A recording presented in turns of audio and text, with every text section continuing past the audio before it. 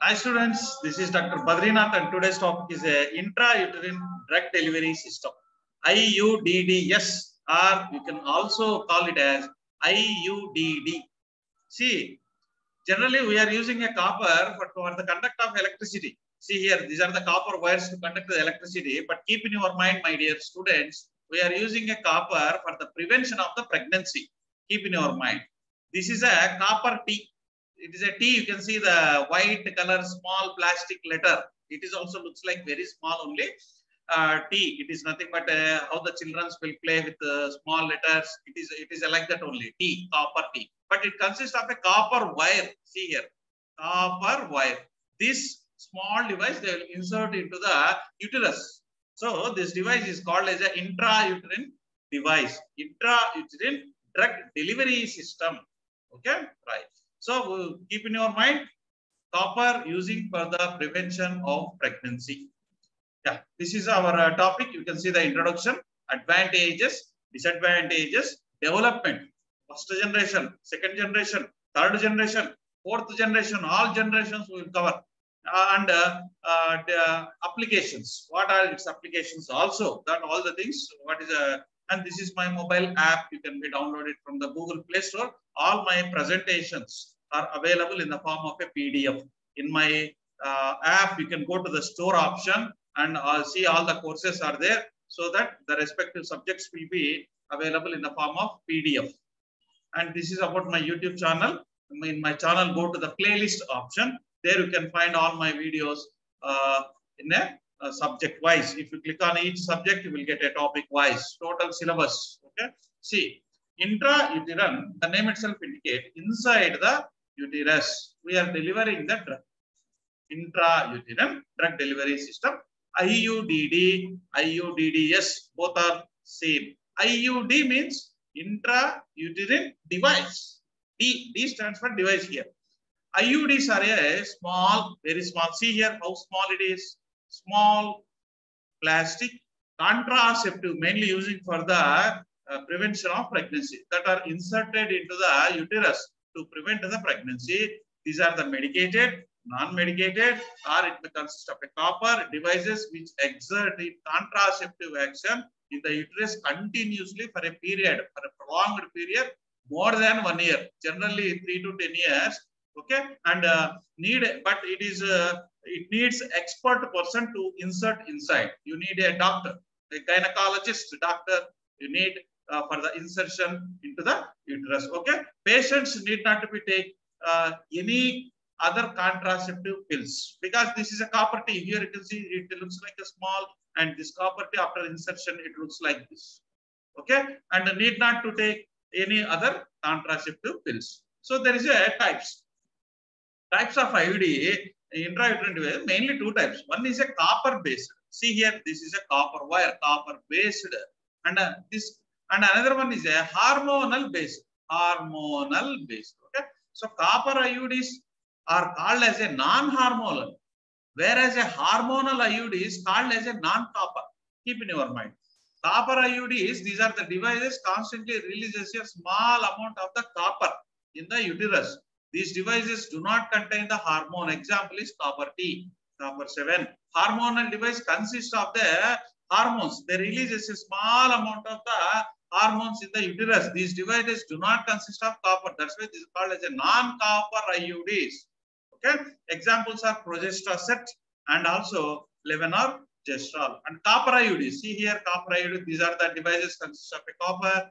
Non-hormonal one. They consist of two parts. Part one is a T plastic support. Plastic support. This white color plastic support, and another one is a copper wire. They consist of a two parts. Plastic support is made with the polypropylene, polyethylene. Shape is a T shape or 7 shape. Why they have, see here, 7 shape is there. Why they have selected T shape, 7 shape?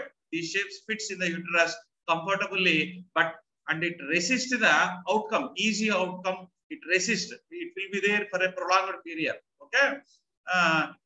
T-shape IUD is very popular. And copper wire, it consists of a copper. See, certain amount of the pure electrically copper wire is weaved to the plastic support. Exposed to the surface area of the copper is 380. 200. Okay, that is a measurements, and it looks like this insertion into the copper. And sizes also you have to write in the examination. Just a small 3 centimeters, around a 30 mm. It's nothing but a 3 centimeter, 1.5 inch like that, 1.25 inch. Copper IUDs, mechanism of action. The see, copper is cytotoxic. It is a spermatodepressive as well as spermatocidal. It kills the sperm. It depresses the sperm. Okay, it is having this device releases the copper ions in the uterus. Copper ions, it will be, and these copper ions shows the 4 types of actions, like here. Change in the endometrial lining, like interfere with the reproductive pathway before the ova reach the uterus. It kills the sperms. Sperm, see, thickens the cervical mucus. It becomes a very thick, so the sperm cannot enter easily.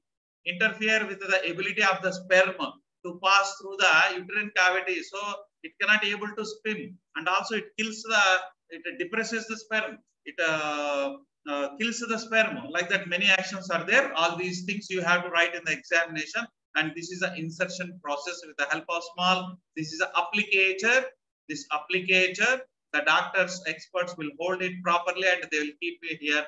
And this is a self-insertion is not possible. Needs the expert doctors will fold down the arms and they will place the device into the uterus. Once the IUD is placed, the arms will be released and the doctor will remove this applicator back. Okay, right. And hormonal IUDs, this is also same. It is a hormonal. It is also called as a non-copper. They do not have any copper. They have a hormones. Keep in your mind. It is also having a 2 parts. This is a part 1. Is a plastic support. Same story. Polypropylene, polyethylene, shape of a letter T. 7 here we are not using. These shape fits into the uterus comfortably. Same hormonal cylinder. Second one. This hormonal cylinder, it consists of a suspension of the progesterone and a barium sulfate in a silicon medical fluid. This is the thing. Okay, it delivers the natural progesterone continuously in the uterus at the daily rate. Very, very important. 65 micrograms, not mg. The slowly, daily small amount of the progesterone will be delivered. So how it acts?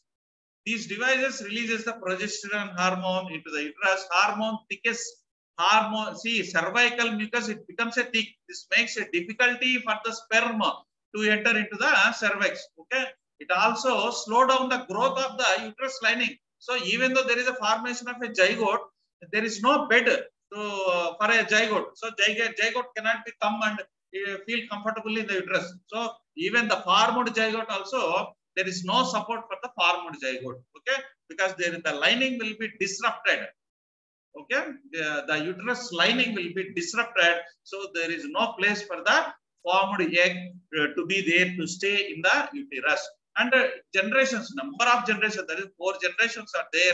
See, this is the first one, Grafenberg ring. It is made up of silkworm thread. They have used initially. Lips loop, first generation, and these are the second generation, like a copper T, third generation, fourth. All these are the very, very important. You have to write in the examination. Here you can see it begins in the 1920, first generation, second generation, third generation, fourth generation.